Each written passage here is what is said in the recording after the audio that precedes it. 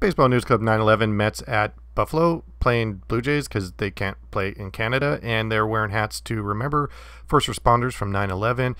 And the Mets really showed their pride. They beat the Blue Jays up this game. Here's Davis at the dish, hits into a force out. Ramos a little confused at home, doesn't go home, but the throw to Jensen, who is a former Gold Glove nominee, drops the ball, and they score, which is a big mistake because this guy's up next. Dominic Smith hasn't hit a grand slam all year.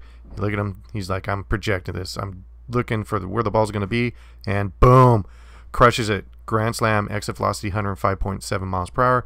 This is a 402-foot shot. And then DeGrom also just having a day. 6 innings pitch, 1 earned run, 9 Ks. He's striking out Hall of Famer Sons left and right. Doesn't matter. Total beatdown by the Mets on the Blue Jays. Big win for the Mets.